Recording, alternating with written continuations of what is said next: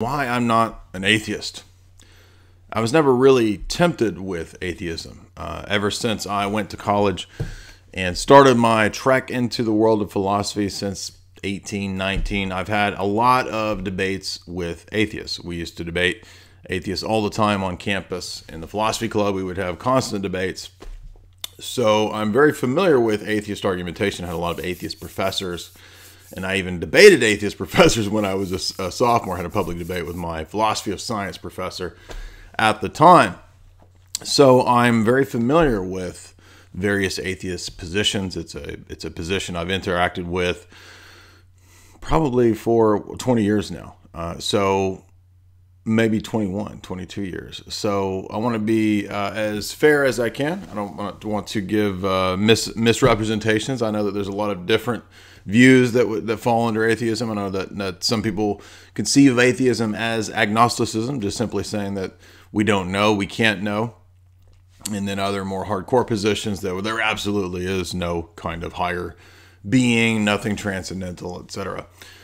So I'm going to give my 10 reasons. They're not really in a specific order, just like the other top 10s, why I'm not a Catholic, why I'm not a Protestant. You can watch those videos right before this.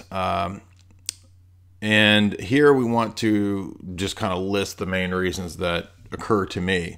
So if you follow a lot of my debates, if you've seen a lot of those, a lot of the interactions that we've had, a lot of the lectures, then you probably know some of these. You probably heard a lot of these, but let's try to boil it down to something as quick as we can for a top 10. So the first one would be the transcendental argument. I think the transcendental argument is the strongest argument for God's existence, and it's because it shows the necessity of God's existence in a logical framework. It can be written out as a syllogism. We've given many examples of that syllogism. If you listen to the debate that I did with Dr. Malpass, you'll notice that towards the end of the debate, I listed a syllogism there that could work. But basically, everything that we engage in this world relies on everything that we use in this world, such as mathematics, logic, abstract conceptual entities. They all presume what are called transcendental categories. Right? They rely on things that are not known or proven through mere sense experience. So we could think about things like spatio-temporal relations. So we could think about things like the past. We could think about things like objects having identity over time. We could think about things like the transcendental unity of a self, right? That there is a self-existing something. I know that atheists won't say that there's a soul, but there's something that's having this experience of the world that is a unified conscious experience, right? Whatever terms you want to use to call that. These are, in philosophy, titled things like transcendentals. They're things that are assumed for the possibility of reason or logic at all. And if you were to deny any one of these, you would actually undercut and negate the possibility of logic or philosophy or reasoning or meaning or knowledge whatsoever. And so that's why they're so strong and so powerful, is that they're necessary for a worldview at all. Now, a person can theoretically deny these things and continue to have a worldview, pragmatically speaking, but at that point, they're just being inconsistent. And so when we bundle all of these things together, these transcendental categories that are necessary, again, for cognition, for meaning, for objectivity, etc., for consciousness, for knowledge, for ethics, then what we get is a bundle that doesn't stand on its own. How do we justify those things? Do we just say that they are? Well, they actually do need to be grounded. They need to be made coherent, and they need to be strung together, so to speak, on a you could think of it like a golden string of pearls that strings together all these transcendental things, and that is the mind of God himself. The mind of God is the basis, the ground for these things. And although it may sound kind of counterintuitive, it is, you can logically show this. Now, we've done this in many, many talks. I'll put some of those talks down below for a longer presentation. But essentially, any worldview that doesn't have that as its grounding, any worldview that tries to do materialism as its basic metaphysical or physicalist assumption, ends up in relativism. It ends up in self-contradiction at a very fundamental level. So I would say that that the transcendental argument itself is the first reason that I would believe in God's existence, because it shows that reasoning itself presupposes the Christian God. The second reason that I would not be an atheist is that we utilize all these things like meaning, like logic, like math, and we think about those abstract conceptual things, but there's also other things like love, like beauty, aesthetics, things that relate to the world like telos or causality. Those things in themselves can't be empirically demonstrated. They're actually assumed. And so they're kind of like the transcendental categories that I mentioned before, things like causality and telos would be. And I would argue that you could even include perhaps aesthetics in that category, right? That it's actually impossible to live your life as if the good is purely subjective. And that's what I think is amazing here, is that even such basic philosophical assumptions like whether there's an external world ultimately can't be justified unless you have a world grounded in an external being like the mind of God and not in our own subjective experience. And so essentially, another one of these key assumptions would be that your senses match up to an external world, right? We all kind of assume that in our dialogue, in our discourse, in our daily living. But can we actually empirically verify that claim? No, you can't. It has to be assumed, and it can't be empirically verified. Now, how do we prove that if we can't empirically verify it? Well, the first point that I would say is that rank empiricism, and most atheists, not everybody, but most atheists are naive rank empiricists. They believe that we only know what's true from sense data and from sense experience. The problem with this, of course, is that you cannot prove that proposition, that belief itself, from sense experience, and so therefore it's at a fundamental level, it's very contradictory. So much so that it can't even get off the ground. So I would say if you look at things like, again, beauty relates to form and symmetry. And if you took something like a Mandelbrot set as an example, a Mandelbrot set shows that this mathematical structure, this set based on set theory, is not something that is invented by the mind of man. And now not all, but a lot of atheists will say that mathematics is a social construct. It's a human invention. It's not something that's actually being discovered like you were, going out and discovering, Antarctica or something like this, right? But in fact, a lot of mathematicians will speak of mathematics as a landscape of discovery, that when somebody discovers something like a Mandelbrot set, they're not inventing it, they're actually discovering something, right? And that shows that these are not products of our mind, but they exist in some kind of realm beyond our minds. Ultimately, that's the mind of God. And I have an essay where I argue about this kind of stuff called Numbers Prove God, where I flesh that out more. So if you want to go deeper into that, I'll leave that link in the pinned comment below. So there's also a great lecture by Dr. Jason Lisle on Mandelbrot sets. I'll include that in the link as well. Again, this is just a top 10. I can't prove every single proposition and every single argument in a top 10 video. So the backing for these claims, because I know there's going to be atheists in the comments saying, you didn't prove nothing, you just stated your position of transcendental argument. It's just stating the position, it's not an argument. I'll include the argumentation in the pinned comment. The next argument I would say is that nihilism is the end result of atheism. Now, not every atheist might want to go in this direction, but I think if you read Father Seraphim Rose's great philosophical presuppositional critique of revolutionary thought and atheism, atheism is just one of the flavors of revolutionary thought. I'm speaking of modern atheism since the Enlightenment. And it leads to nihilism. I think he proves that case, that there's a kind of a dark logic that nihilism takes you down as you come to what's called in philosophy epistemological self-consciousness. And all that means is just that you are going to, over time, become more and more consistent with your governing presuppositions. So if your governing presupposition is atheism and materialism, you're going to become more and more consistent with that and end up in nihilism. We can actually see the logic of this as it works out in Western thought. For example, if we go back to the Enlightenment, to the scientific revolution, you have the rise of rationalism, you have the rise of these universal Enlightenment ideals, and then within a few centuries, this degenerates into postmodernism, and then into just sort of will to power Nietzscheanism, and then to just full-on nihilism. And there have been quite a few nihilist philosophers. Some of the Russian Revolutionaries were openly nihilistic. V.I. Lenin was pretty nihilistic in his philosophy. So there is a real progression to that dark left-hand path, you could say, of being more consistent with one's nihilistic assumptions. And so even though stage one atheism might not be nihilistic, the end result, if you're being consistent, is nihilistic, because there's not really any reason for anything. There's no reason to do X over Y. There's no reason that this is preferable to that. In effect, all actions are perfectly equalized. And if all actions are perfectly equalized, it doesn't matter what happens. It just is. And as Hume said, you can't get an ought from an is. You can't get a standard, an objective, any kind of value judgment from a mere is, right? Something, just the fact that something is the case does not lead to the conclusion that something ought to be, or you should do this, or you ought to do that. That's the domain of ethics. And atheism and materialism cannot provide any objective standard of ethics. Now, you can say things like, well, but you got to be nice to people, you shouldn't harm people, but why? Why? The natural world is full of predator-prey relations.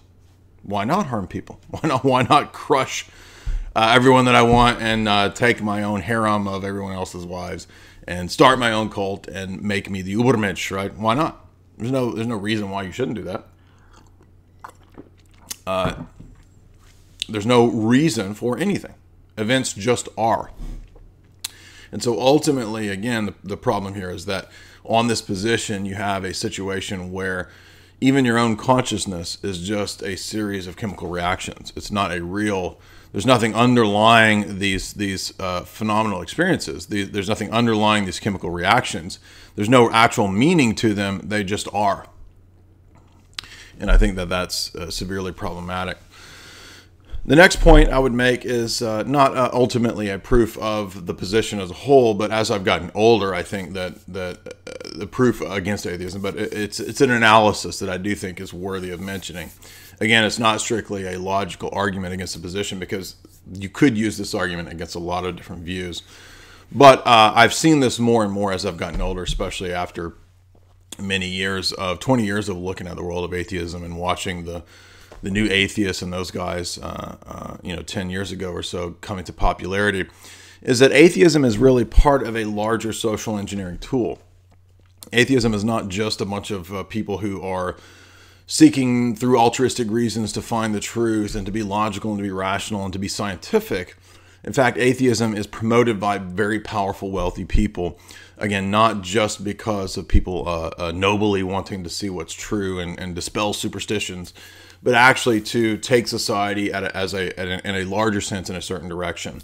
And if you study the history of revolutionary movements, which I did extensively in college and grad school, you'll learn about worldviews and ideologies being weaponized. I mean, the CIA has done this for many years. I've written 2 books that deal with this very topic. My master's degree was on the way that the CIA utilizes ideologies in specifically in the Cold War. And so when you study that for a long time, you'll notice that ideologies, even things like atheism, can be psychological warfare tools. And I didn't know that as a young guy. Even when I started debating atheists, I had no idea that something like psychological warfare and social engineering could be that sophisticated. And of course, it absolutely is. And I would say that when you look at the modern day atheists, a lot of them actually are being propped up by the system, by the establishment, and that's why they all sort of tout the system establishment line. They don't really deviate from anything that's establishment. They're all just kind of establishment mouthpieces. And I think that that's very telling, that if they were really seeking out for altruistic reasons the truth, the noble scientist kind of guy who's willing to risk it all for the truth, if that was really the case, then why do they line up across the board on all of the kind of normie takes on everything, whether it's Tyson, Bill Nye, or Michael Shermer, or whoever? It's all just the same type of normie stuff. And I think that that's very suspicious and suspect.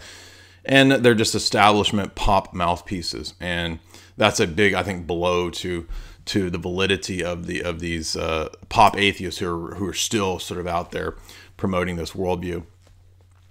So it's a very naive approach, right? It's a naive approach in terms of understanding the world, as if atheism and the atheist thinkers and writers aren't being supported by the system for the purpose of taking society in a direction. And ultimately, you can watch my globalism book series to see what direction they want to go in. And after reading 40 plus books and lecturing on them from the top elite of the last century, you can absolutely see that atheism is a tool for social engineering. We just saw this with the H.G. Wells book that we did, God the Invisible King.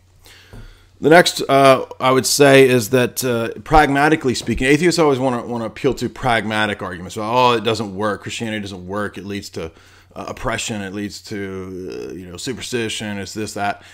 Do atheist societies actually work? I don't think so. I mean, again, the problem here is that when we use the word work, work assumes that we have some sort of gradation, some sort of benchmark, some sort of value judgment by which we can determine and assess whether things do or do not work, right? So that's, once again, to say that atheist societies work, that's going to be conditioned on your presuppositions themselves. You're going to read what works based on your presuppositions, right? So, for example, if I think that it's good to depopulate, and I killed off most, Georgia Guidestones, let's say we kill off most of the world, or something like this, down to 500 million. If I believe that that is good, then I think that that works. If I think that that works, I believe it's good, right?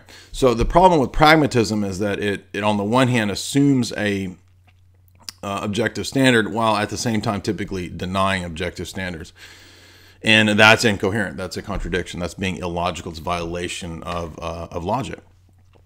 So the point being is that if we want to be pragmatic and we want to say, well, does it work? Well, if you are anti-human, I guess it does work, right? I mean, if you think that it's good to have some sort of entity that enacts mass death or something like this, a communist state, a technocratic state that's going to depopulate on a mass scale, then it does work, right?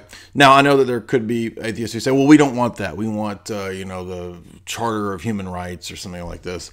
But again, the reason here, the argument I'm making here is that there is no reason to prefer one or the other, right? If you try to say that, well, we should protect the life of XYZ and we should not protect the life of ABC, there's no real objective reason to delineate between why we should or should not, because shoulds and should nots are the domain of ethics. And in this worldview, there's absolutely no coherent basis for objective ethics. Now, I know that there are atheist philosophers who think that they can give a basis for some kind of objective ethics or secular ethics or something like this, but they can't.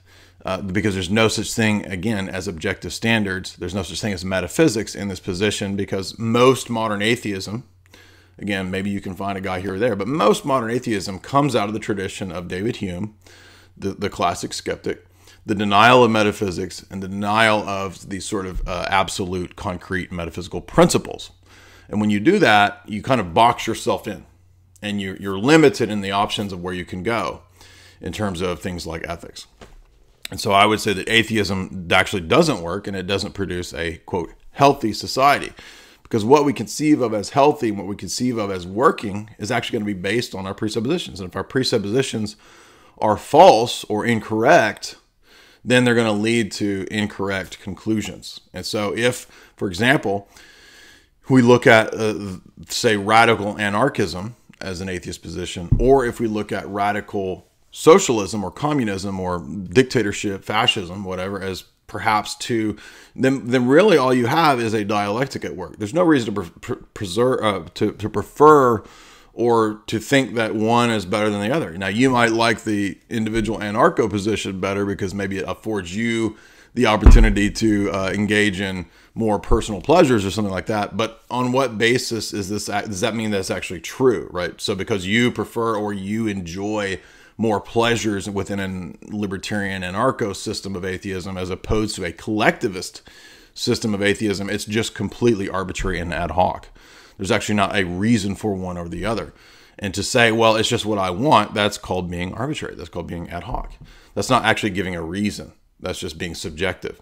So once again, it always boils, if you look at the debate with JF, you look at the debate with any of the other atheists I've had, it always boils back down to subjectivism. And even if you bring in things like universally preferred behavior or something like that, that's just as arbitrary. It's just as ad hoc. and it's just as subjective and not able to be grounded in objective principles. Because again, atheism is grounded in a movement against objective metaphysical principles 99% of the time. The next argument I would say is that ultimately then atheism is anti-human. Now, again, if you're an atheist, there's a tension in a lot of atheism between, on the one hand, wanting to be, we're secular humanists, we believe in the good of man and man rising up and the power of human reason, and at the same time, man is conceived of as this buffoon, this entity that's a kind of cancer on Mother Earth, that most humans, because they don't have IQ 150 or above, we got to get rid of all of them. And so there's this dialectical tension between humanism, so-called, and on the other hand, anti-humanism, right? And when you get to the root of the humanist movement, you'll see that most of them, they're not humanists. They want most people to die. I mean, look at the history of the depopulation movement. Look at the Rockefeller Foundation. Look at the communist regimes, all the murder, all this stuff. When you try to instantiate these utopian kind of systems, they lead to disaster because this world is not utopian. And it leads to disaster because atheism itself is a false philosophy. It doesn't work. It actually is not pragmatic, although it claims to be pragmatic. So I would say that when you have a system where there's no image of God, where man's not made in the image of God, then all human rights are worthless and meaningless. There's not really any human rights because you're not damaging, you're not being held to an objective standard, because all standards are relative. All right. So atheism is the dehumanization of man, and the global elite actually understand that, and that's why they foster atheism, to demoralize and to brutalize you, so that you are then more malleable for the social engineering, right? From soy wars, from video games, from all the replacement stuff that you get from the system to make you feel like you're a male, to give you synthetic masculinity, sports, all this nonsense, right? Those are all your replacement masculine idols, right? Which really ultimately you would get in being grounded in real philosophy, being grounded in real metaphysics, real epistemology, ultimately in theology, right? So all of this stuff is a replacement for that. Next, I would say that atheism is materialistic, ultimately. Most of the time, again, 99%. You could have an atheist who believes, oh, well, we just live in a dream simulation. Oh, we just live in some kind of like matrix. We live in, it's all Maya, it's all solipsism, right? And my argument here is that ultimately atheism can't, as we mentioned earlier, this idea of the senses matching up to the external world. Do you actually know? And can you prove that there's an external world? I'm speaking logically here, right? So these are dilemmas that, again, atheist philosophers have raised, like David Hume, and the inability to prove these kinds of claims logically, all the way up to William Van Orman Quine and his 2 dogmas of empiricism, where he restates the arguments of Hume. A lot of these kinds of things you can't actually prove empirically. And this is why atheistic philosophy is so bankrupt, is that it actually doesn't understand the limitations that it puts itself in to actually undermine logic itself, to undermine philosophy. And so if all that exists is material, matter, then not only can you not know that, because that's actually a metaphysical claim, it's a universal claim, first of all, you can't actually ultimately know that the external world is not just a projection of your own psyche. And some have gone in that direction. Some people actually do believe that. And I would say that, so again, if you know the history of Western philosophers, when they debate this kind of topic, they come to that conclusion because they say things like, well, if we're just basing our worldview on our sense data, all we have is impressions, right? Like solidity,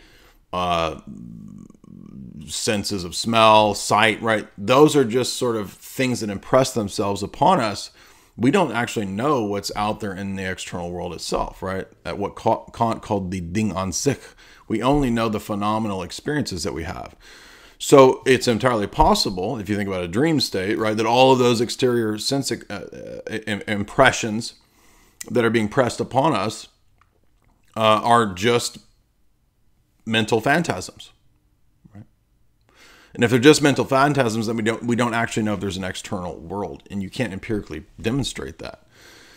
This is the kind of question that Descartes raises, right? Now, I don't believe that as a Christian. I believe obviously there's an external world. What I'm saying is that atheistic philosophy, because it basically takes what we would say is true of the mind of God, and it tries to smush that into the mind of man, and ultimately in atheism, man tries to take on the role of God. It's man attempting to, in a Promethean sense, be God, and it still believes in God. It still has the attributes and necessity for God, but it all places that within the mind of finite, meaningless man. What is man in this system? He's just a drop of dust, a bag of human cells, a bag of cells, basically chemical reactions in an infinite, vast universe of meaninglessness, doing meaningless things, bubbling over, right? Your words, this is just chemical reactions. There's no meaning here.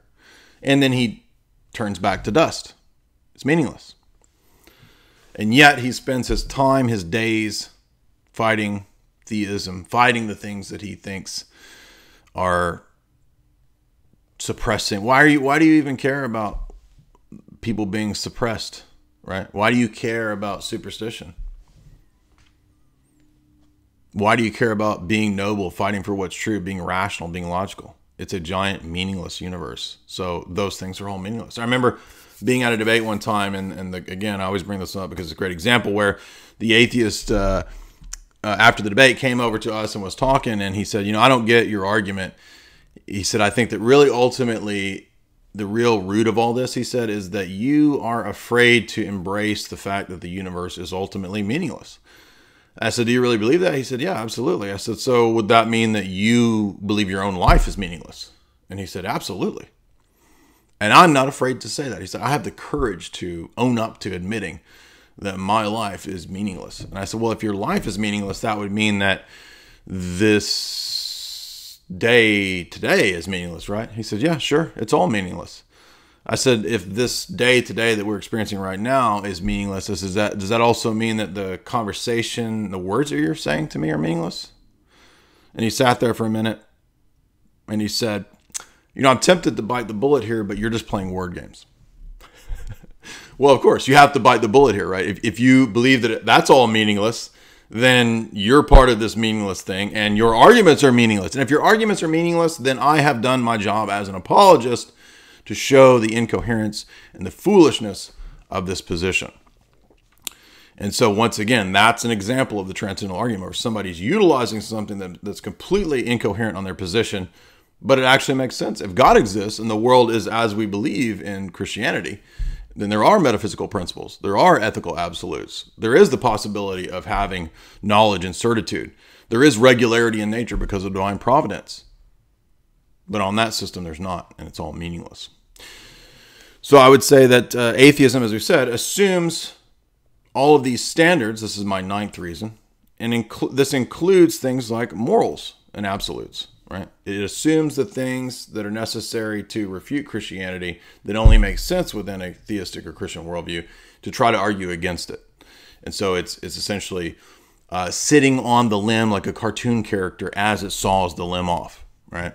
Let me give an example of this. If you think about Wittgenstein, Wittgenstein says all words are word games. Language is just word games. It's just tricking people. It's just this kind of stuff. He says that ultimately, if you just deconstruct all language, it's meaningless. But he just wrote a book with 100, 200 pages admitting words are meaningless. Using words that are to convince you that words are meaningless. So he's conveying meaning, an objectively true thing, he thinks, utilizing meaninglessness, and ultimately saying his book is meaningless. That's a basic presuppositional critique. It's nonsense. It's foolishness. All atheism ends in this very same bucket, trash bin of foolishness and philosophical incoherence at a fundamental level.